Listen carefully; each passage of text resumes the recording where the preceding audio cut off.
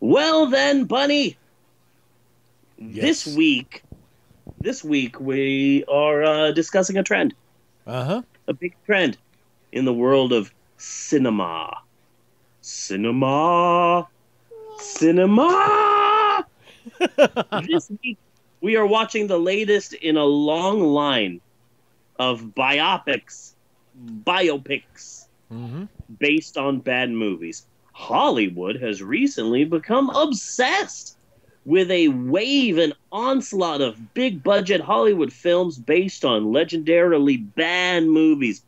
Who could forget Daniel Day Lewis and his hmm portrayal of the giant bird, the Cacana, The in his Cacana. behind the scenes film, The Giant Claw Artist? Uh huh. That film deserved all of the Oscars that it won. It really did. Now let's talk about breakthrough cinema. You Yeah, know. yeah. I was so happy because that year Hollywood released 35 Holocaust films. Yeah. But for the first time ever, Hollywood's like, no, no awards for you. We finally realized this is just a cheap ploy to get statues. hmm No. Instead, we're giving it to Daniel Day Lewis and his portrayal of the giant bird, the Cacana. Or what about Brad Pitt's touching, tender portrayal of the manservant Torgo in the biopic Behind the Manos? Behind the Manos. I cried so hard in the hmm theater that day. I still cry every time I watch that film. It's amazing. Yeah. Yeah. And Then, yeah. The movie that killed him. yep. hmm Then there's the probably the most well-known bad movie biopic, Sesame Street's Big Bird, starring in the Birdemic Artist. Now, here's where it gets complicated because, Bunny, the future is now, hmm meaning that presently, Bunny, presently we are in the future of the past. Yes. 'Cause, yeah, we are currently in what we consider the present, but the present is the future of the past. In the past, we wondered what would happen in the future, and that is now. Yes, So the this is future true. is now. Even though it's the present to us, we are in the future because the present is the future of the past. But soon, eventually, hmm by the way, soon, eventually, verbal copyright, the Pope on Film Podcast 2008, all rights reserved. Soon, eventually, our current present, which is the past's future, soon, the past's future, which is the present, will be the past for the future. Yes. I created a Venn diagram to explain this all to you, but it disappeared in a puff of logic. Soon, the past's future, which is the present, will be the future's past. Stick with me here, everybody. So, what bad movie biopics will they be making in 10, 20, 30 years from now? Hmm. Summer 2032. Jaden Smith is Goofy Toofy. He would, that's who I would cast. Mm-hmm. Mm-hmm. This year on digital rectal download. Watch the film that was nominated for 18 Academy Awards. It's the making of the worst film of all time, Crock of Ages. Crockery. The making of Rock of Ages. Yeah. But let's leave the future to the future and focus on the present, which is the past future and the future's past, Yes. with the 2017 Tommy Wiseau biopic-ishness known as The Disaster Artist. Yes. Now, Bunny, Uh huh. let's talk about the Oscars. Okay. The Oscars were nominated just a few days ago. And usually the Golden Globes aren't a perfect 100% accurate look at things to come in the world of the Oscars. Usually it's the Screen Actors Guild Awards. That's usually like the better look at what is going to happen in the Oscars. But they announced the Oscar nominations, and The Disaster Artist, as far as I can tell, this week's movie, has been nominated for only one Oscar. Really? Which one? Best Adapted Screenplay. Okay, because that makes sense. Okay? That makes sense, because I knew it was up for things, and I thought it would be like, you know, Best Picture, Best Actor, and shit like this. And I was like, that really can't be possible. This cannot be an Academy Award-winning movie, because as it turns out, I liked this. Yeah, but here's the thing. It was up for all of those things in the Golden Globes. It was up for Best Picture. It was up for Best Actor, and fucking James Franco won Best Actor. Really? At the Golden Globes, James Franco won Best Actor. He brought up the actual Greg Sestero and the actual Tommy Wiseau up, and Tommy Wiseau, being Tommy Wiseau, tried to grab the microphone from James Franco, and James Franco kind of brushed him aside. Yeah. And everybody in the audience is like, oh, because that's kind of a dick move on James Franco. And then for 3 days after that, everyone is like, oh my God, James Franco pushing off the guy who he played in the movie that he just won an award for. That's kind of a dick move. I can't believe James Franco would be a dick like that. Yeah. And then there's interviews with Tommy Wiseau about his take and what he was going to say in his speech. And then articles about, now we've contacted James Franco and he says this. And so that was like 3 days after the Golden Globes. But then that disappeared because a different sort of article started appearing. And the article was hey, while everyone's talking about James Franco, maybe it's now a good time to look at the multiple sexual harassment allegations. Because this dude is really creepy and perverted, and he's been doing some messed up stuff. Maybe now's the time to talk about it. Wait a second. Which one? Freaking James Franco. James Franco, okay. James Franco. I got confused, because, yes, I've heard some things about James Franco before. Yeah. So now we're going to talk about Chris Benoit. Okay. I came up with this about a few hours ago. Because I was talking to Natasha. I was so upset about the Golden Globes and the Oscars. And people were saying, oh, man, for the last year, people have been saying, oh, The Disaster Artist, Oscar buzz.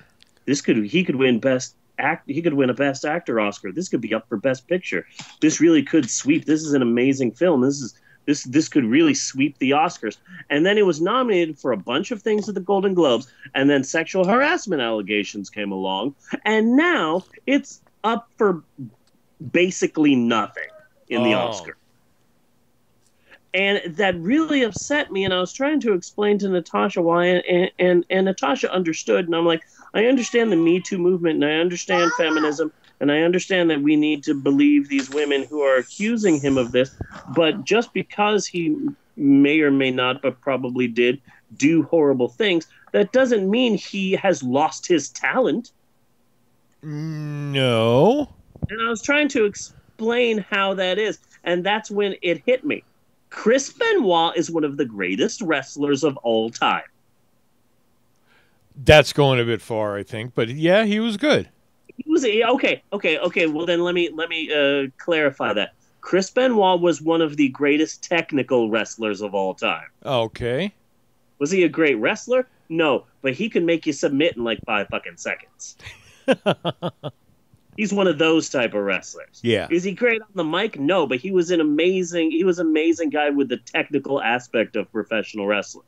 He was probably one of the great technical wrestlers of all time. But the WWE has literally erased him. He has been erased. Yeah, he doesn't exist anymore. Oh. And it upsets me because it's like, yes, he killed his wife and child. Yes. And I'm not saying that that's good, but the fact that he killed people, yeah, does not take away his talent. No, And I have to agree. So I just wish that we lived in a society that understood that. You know? Yeah, without always having to go overboard on everything. Yeah. It's really weird that James Franco won an award for Best Actor and then was not even nominated a month later. Yeah. That upsets me. You know? And it's all because of the allegations? Yeah, pretty much. Huh. Because and here's another thing. A few years ago, people rallied against the Oscars, and there was the Oscars So White campaign. And I'm like, hey, and people were like, hey, have any of you people in Hollywood noticed that literally no black people are nominated for any Oscars this year? That's fucked up. Yeah. This can't happen, and it needs to change. And there was a campaign, and it was hashtag Oscars So White, and it hurt the Oscars so much that the Oscars said, oh, we have heard your complaints, and now there's going to be sweeping changes. We're getting rid of so many people. We're adding so many black people. And hey, is that a movie? Was it done by black people? You have been nominated for an Oscar. And so literally the next year, there were so many black people nominated, and it was like, okay, but you're kind of going too far now. Yeah. And this is also kind of racist. Uh-huh. Sometimes you can be too unracist, which is in itself a form of racism. And so it's like, I don't know, I think the Oscars are trying too hard. And then this year they're like, okay, so now we've nominated all of these movies, and Jordan Peele released the movie Get Out. And it's a really good movie, and I really, really like it, and it has a lot to say, but it's a horror movie, and the Oscars never do that. Yeah. I just feel that if Get Out was done by a white person, it wouldn't have been nominated. But Get Out was done by Fat Key and Peele. Yeah. So I haven't seen it, so I don't think I could really say. It's really good. It's a really good movie, but I'm just not sure if it's. I was going to compare it to an Oscar award-winning film, but the first thing that came to my mind was Driving Miss Daisy. Okay. And I'm like, oh, that movie sucks. That's like a natural reaction, though. Yeah. But the Oscars are trying too hard now, so it's like, okay, here's all these women. We've nominated all these women. Great. Let's nominate all of these African Americans. Great. Let's nominate some Mexicans too. Let's nominate some Mexicans. Great. So we haven't offended anybody, right? We can't offend anyone. We're the Oscars. Mm-hmm. So some allegations have come up for James Franco, and they're all creepy and horrible. And so now he's just been erased. And there's something about that upsets me. Uh-huh. He won an award for Best Actor, and now he's not even nominated. Yeah. There's just something a bit off about that. And frankly, especially since it was a good fucking performance. Yeah. So, Bunny, yes. Right off the bat, what are your thoughts on this movie? I really fucking liked it, and I was surprised that I liked it, especially since it got off. And I think it was like intentional, but it intentionally got off on the wrong foot with me by just totally kissing Tommy Wiseau's ass in the first 10, 15 minutes, give or take, you know? Yeah. But then getting further into it, they really didn't pull any punches with him. They showed him for the dick he was. No, they did. Yeah. They did. But so I posted on Facebook. I said, hey, does anybody know how I feel about does anybody want to know how, does anybody know, I just saw The Disaster Artist. Do you know how I feel about it? Please tell me, because I have no idea. So then a friend of mine who I used to work with in California chimed in with, I have some thoughts if you'd like to hear them. Yes, I do want to hear those. Yeah. I'm like, hey, yes, I would like to hear your thoughts. As far as I can tell right now, I think I was entertained by it, but I also feel that it's a very expensive fan film. That was my first impression with it. So this is I don't know if I agree with that. So this is what my friend Jesse had to say. It was my job to show The Room to people every month at a cinema in Oakland. Midnight shows, the whole thing. So I've seen it a bunch, and I've talked about it a bunch, and I've experienced it in a few different ways. And that is what is great about The Room, our experiences and interpretations of it.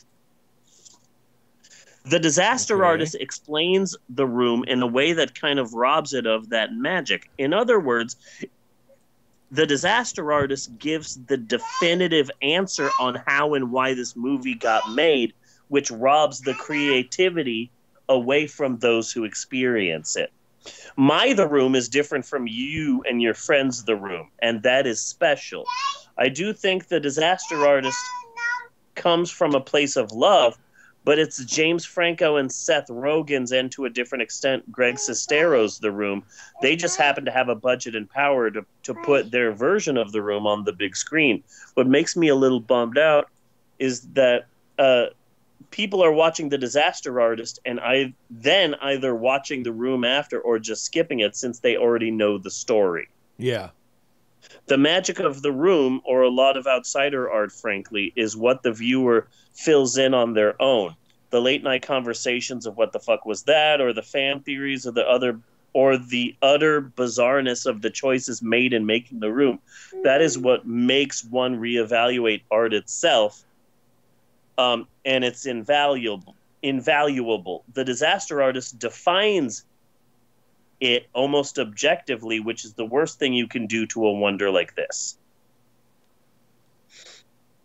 For us, I'm feeling kind of speechless by the level of bullshit in that.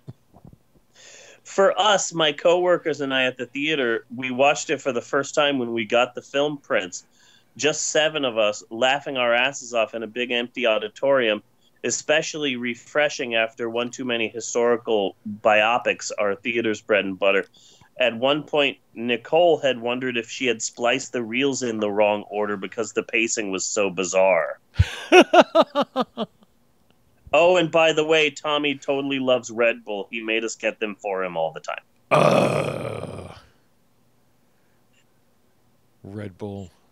So I understand that. Why don't you just pee in my mouth? Red Bull. I understand that in the sense that I would probably feel the same way that he does with The Disaster Artist if someone made a big budget version of the making of the Rocky Horror Picture Show. Yeah. Like, part of the magic of the Rocky Horror Picture Show is watching this film and going, what the fuck were they thinking? Like, did they mean for this to be bad? Did they mean for there to be so many spaces that people would be yelling shit at the theater? Did they mean for all of this to happen? Maybe they did, maybe they didn't. I have no idea. So then for like some rando-ass person to just come along and finally, Timothy Busfield's film that answers all of the questions about the Rocky Horror Picture Show. And I'm like, oh shit, I'm not going to see this. Because part of it is just not knowing. Yeah. So if you make it so that this is the 100% story of this, then okay, well that kind of makes the Rocky Horror Picture Show suck a little bit. Yeah, I can see your point.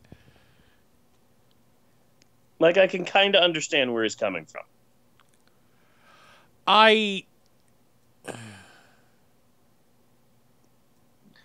In that sense, I can see a certain defense in saying that The Room is art.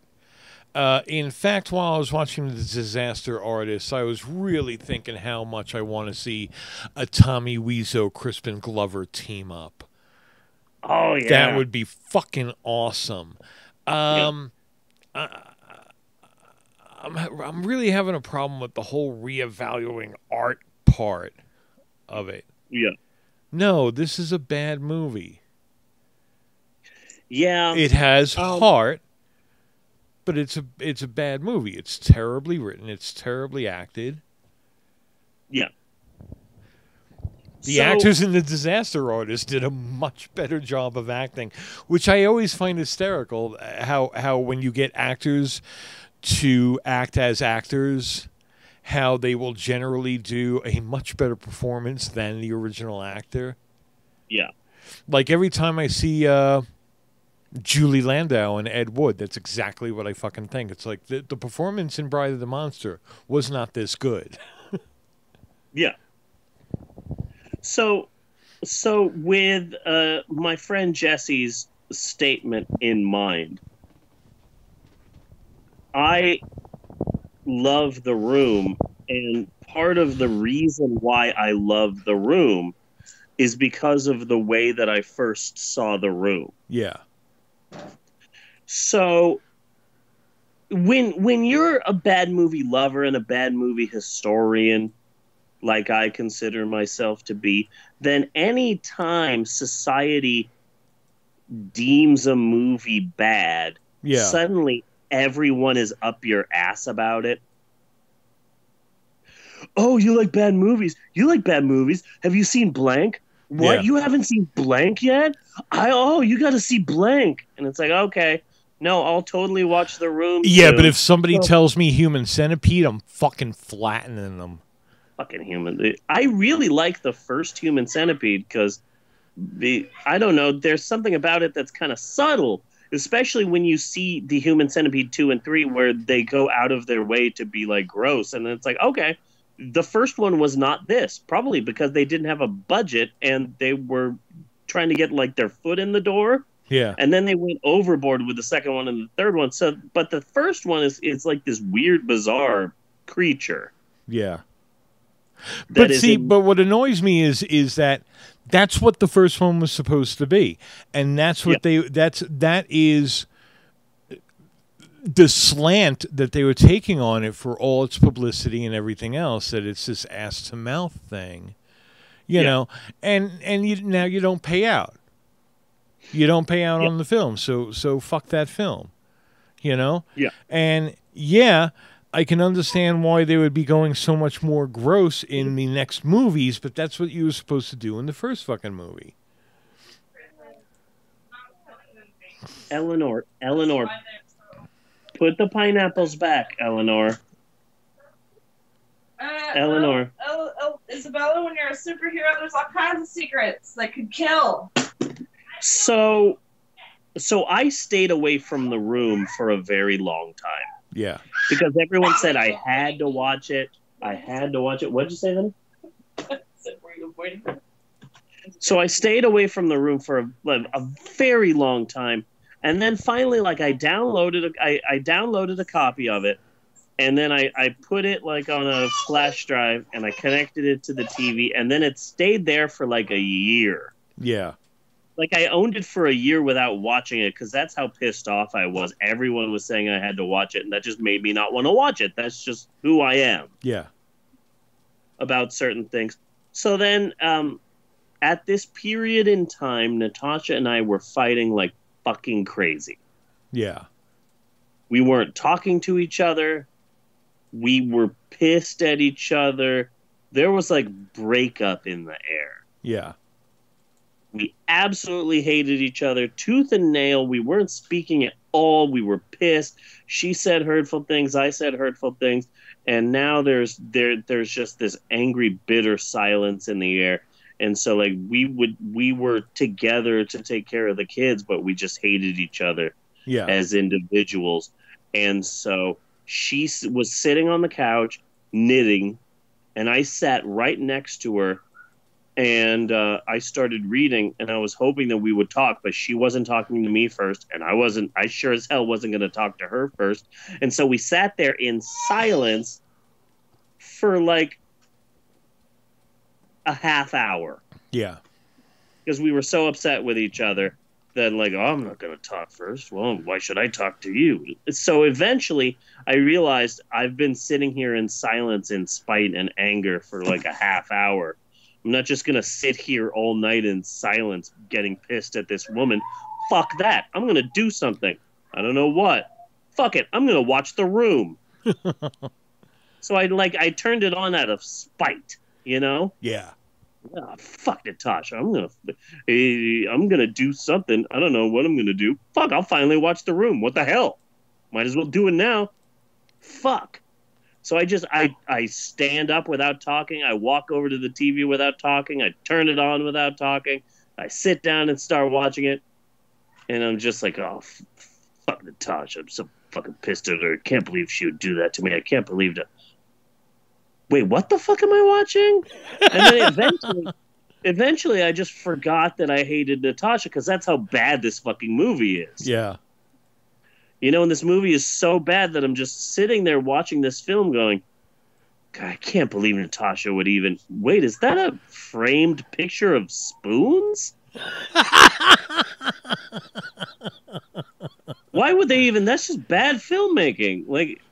Did he mean to have spoons there? I'm so confused. So then, like, the movie is so bad that, like, 15 minutes into it, Natasha, hasn't talked to me for, like, hours, finally says something to me. The first thing she said to me in hours, and it's,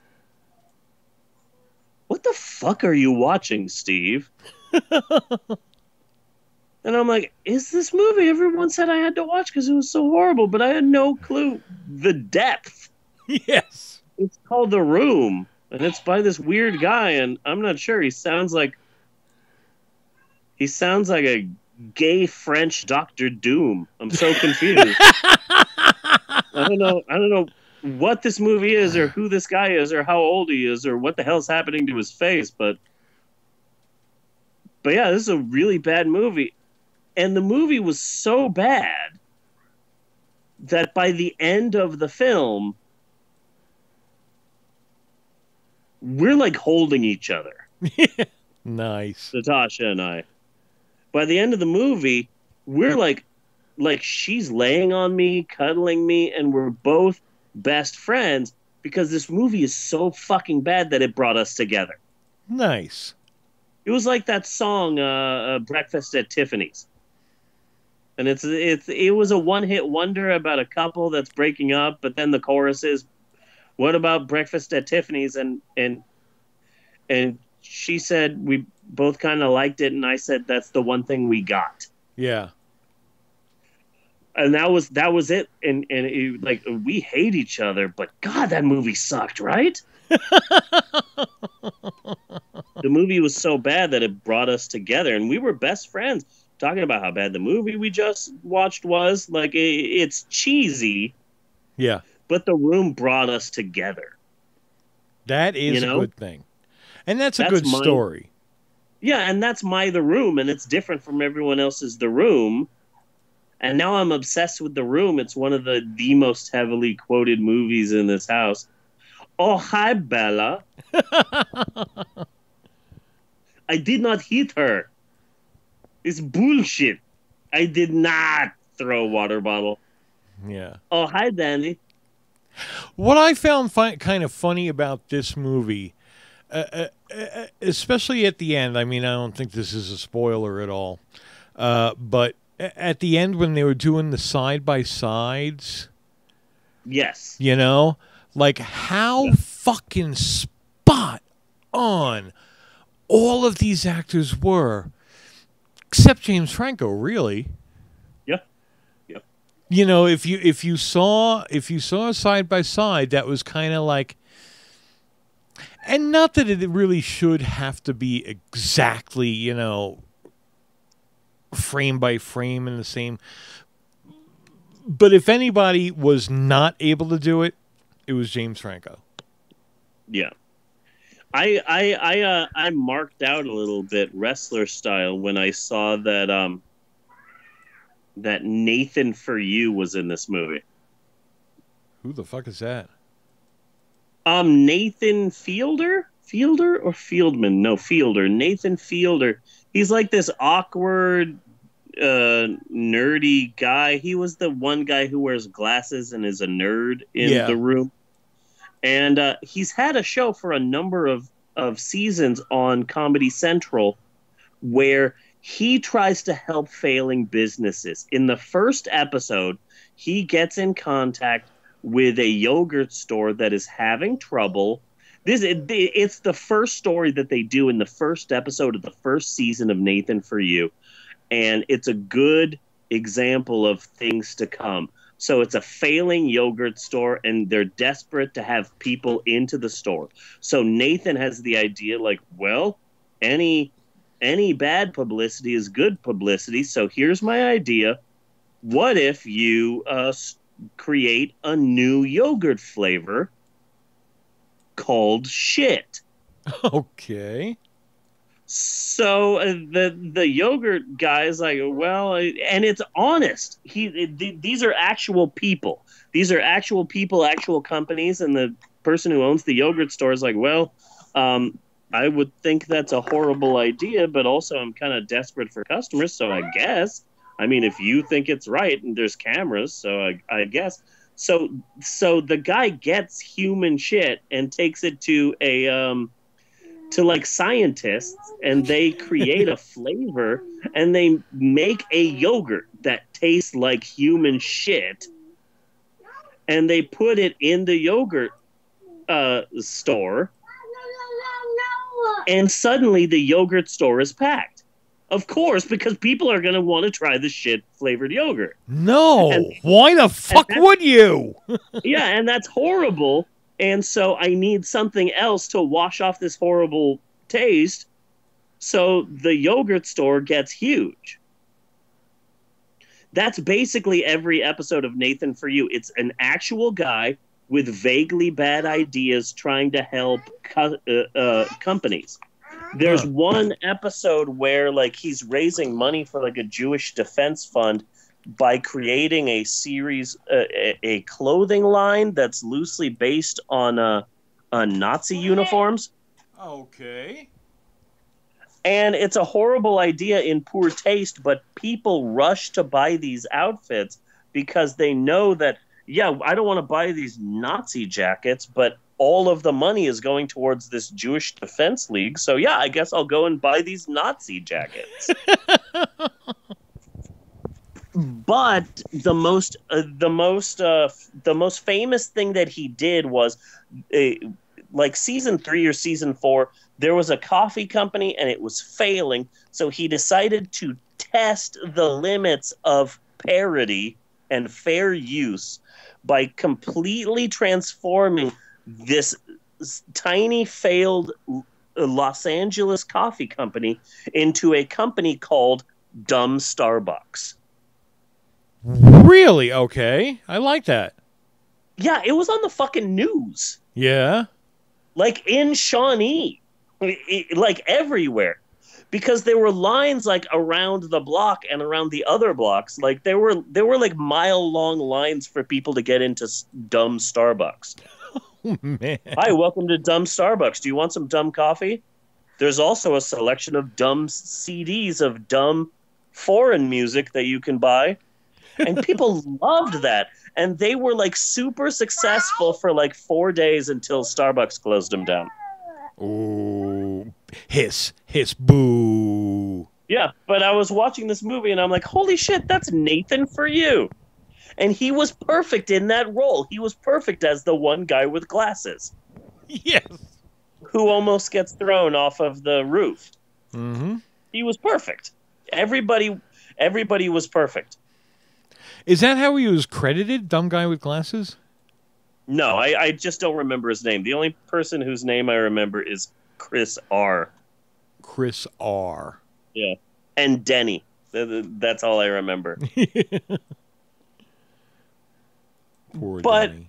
I really did like this film. It's funny and it's great fodder for a room obsessive like me. So I liked it, but I was worried that someone who is not obsessed with a framed portrait of a spoon Yes. would not like this movie, which is why Bella watched it with me. And again, she's never seen The Room before. All she's done is heard quotes for like the last 12 years of her life. So Bella saw it and she liked it too. Ah, okay. So it was a very well-liked film, and I was really happy about that. That being said, I have 3 problems with this movie. Eleanor, you want to say something about the movie too? What do you think about the movie? Nah. No? Okay. I have 3 problems with the movie. Okay. Okay? Number 1, it gives no freaking information on Tommy freaking Wiseau. No, it doesn't. In fact, I It spend it most brings of the it film, up. I spent most of this film screaming at the character of Greg. Yeah. It's like, oh my God, you're just moving to LA. You are way too trusting. Yeah, I know. You need to be asking more questions. And frankly, like the homoerotica was thick Yeah, it in was. this. So yeah, I'm definitely asking more questions here. Not one do you think, hey, maybe I need to ask more questions about this guy I'm going to be living with. Yes, I know. And by the end, you get no real answers. That really pissed me off. Yeah. So that was number 1. So now part B. Yes, James Franco is good in this movie. I'm not saying that he's not good. He's pretty good. He's Yeah. pretty good in this movie. And his relationship with Greg is very good. But here's the kicker. Here's the thing. I don't think any of this is acting. Because you got to realize that the person who plays Greg is James Franco's brother, Yes. Dave Franco. So he's not really acting. It's just that they're fucking brothers. Yeah. I don't know if James Franco is actually acting throughout this entire film. Because they have this great relationship. But then again, I'm pretty sure the Francos have this relationship. So he's not really fucking acting at all. Yeah. You know? Like when Greg and Tommy are fighting in the park, it's like, oh yeah, this is an amazing scene, but also this is probably just the Franco brothers just fighting it out. This is like so much. I felt that so much of Greg and Tommy's relationship is just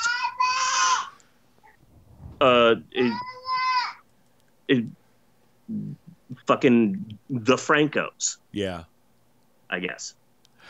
So that's part. I know? got to agree with you there. Yeah. Like, I don't think that this film would be as good if it was James Franco and just some other actor. Yeah. And especially, I think James Franco is probably really pissed off that his brother got the Tom Cruise smile. Yeah. You know? Yeah. It's upsetting. It's a bit upsetting to me that. What, Eleanor? What? I don't know what you want. Do you want booby? Do you want me to give you booby? Here. Breastfeed from daddy. Will that help? Yeah. Oh, you want the other one? Okay, here's the other one. There you go. Now are you going to sleep? Go night-night. Shh. Lay down. There you go. So there's number 1, and then there's part B, and finally, Exhibit Q.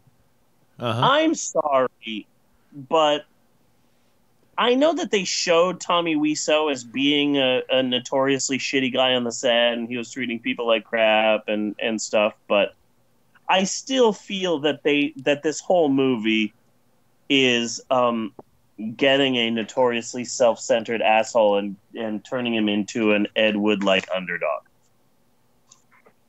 I felt that this film still way too much credit. Like, I'm sorry, but Tommy Wiseau is not an Ed Wood, and he doesn't deserve this movie. No, I'll agree with that. Yeah, no.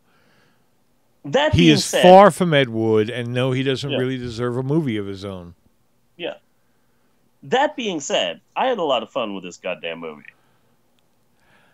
And you know what surprised me? The What? one thing that actually surprised me and made me like scream, Eleanor, don't! That's gonna fall on you. Stop!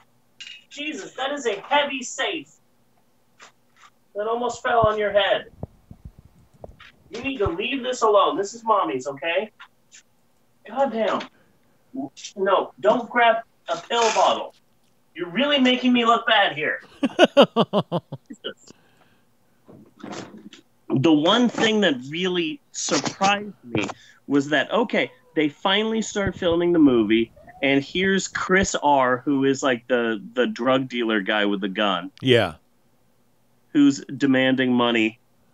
And that's like the first scene that they shoot. And then you don't see the guy again.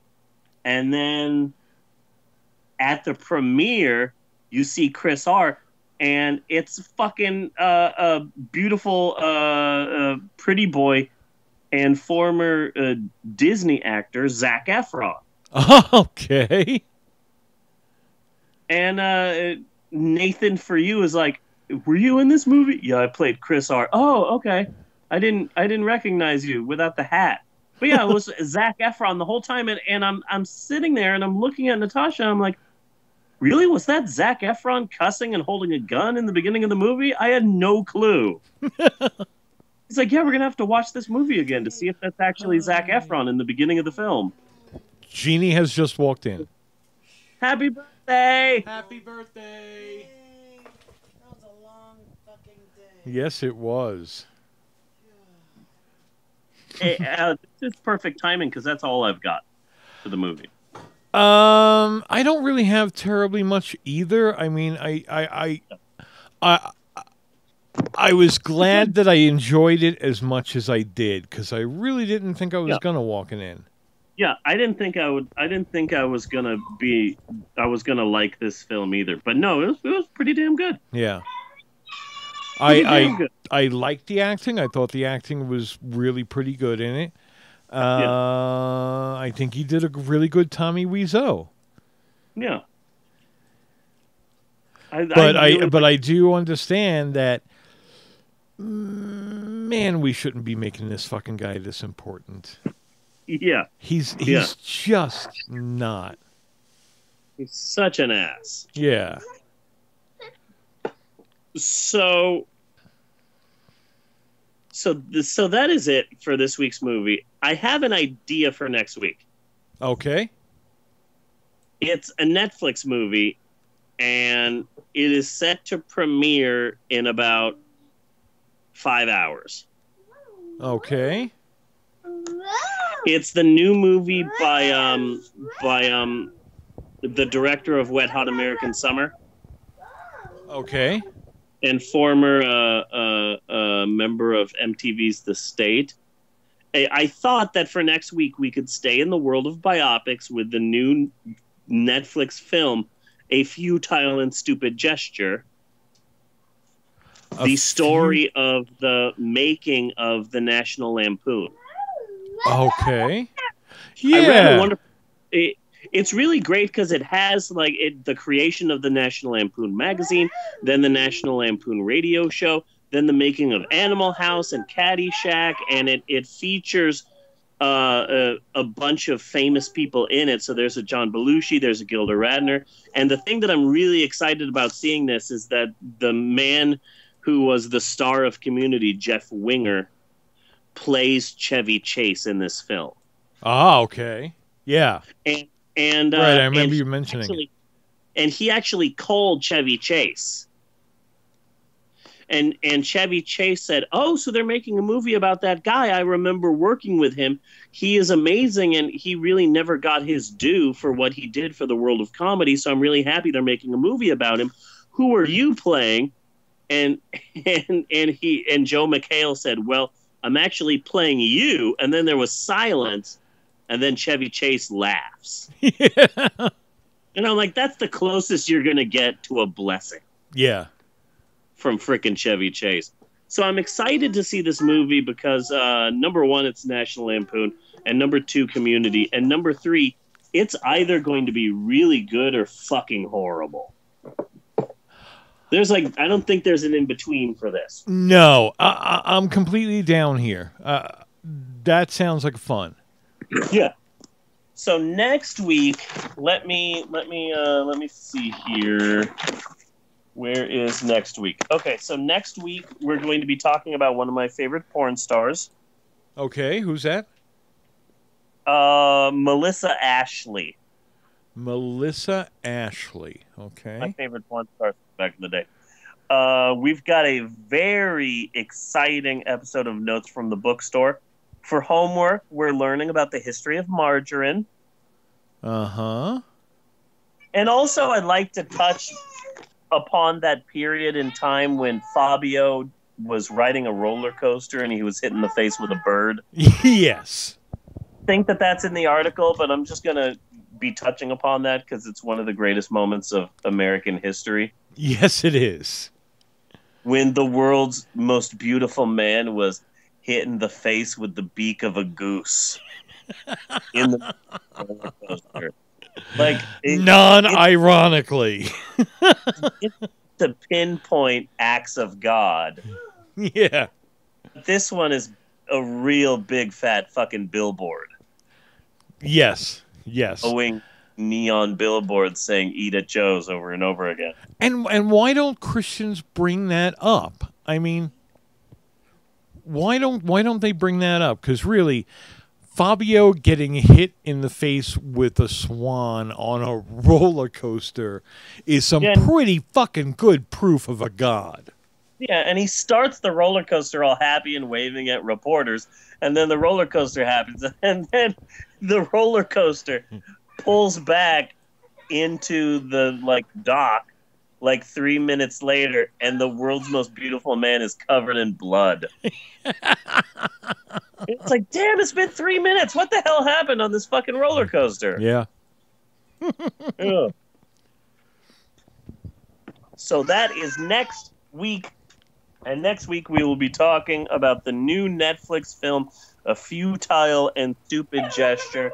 This should be really good because, man, that last Netflix movie we did was wonderful. Why, yes, it was. Man, if anybody ever wanted to see 2 hours of Will Smith being really racist, Yeah. then that's your movie. Mm-hmm. I imagine stand-up comedians in that universe being like, you ever notice how humans are always walking like this? But then orcs are walking like this. Been to an orc mall? You ever notice the type of stores they got in an orc mall? Like, that's stand-up comedy in this Netflix world. So that's going to be next week. So next week's going to be really, really good. And I've been doing this thing lately that I'm really proud of in the podcast. I think I can say this because it's the end of the show. Okay. Where I'm not sure what I should write. What should I write? I'm not sure what I should write. You know what I'm going to do? Just start writing. Okay, that's good. And then the words will take me somewhere. Yeah. And so that's why I'm always testing out stuff with the family. I'm like, oh my God, you got to read this thing I wrote, because I had no idea I was writing it. Hey, honey, apparently I can write really detailed descriptions of sex with B. Arthur, of Betty White. Yes. Do you want to read about my insanely detailed look at being pegged by Betty White? Because that's a thing, apparently. Uh-huh. So anyway, that's next week. Next week's going to be a good episode. But now, looking back Looking back. Looking back at this episode, man, so much. We had a game.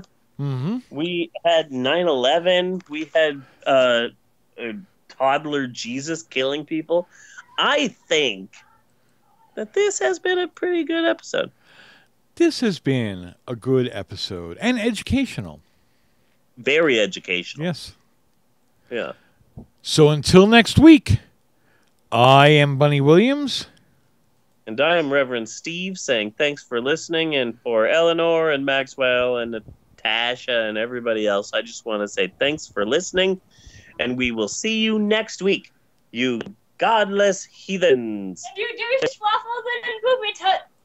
Do do do do do do do do do do. Do do do do do do do do.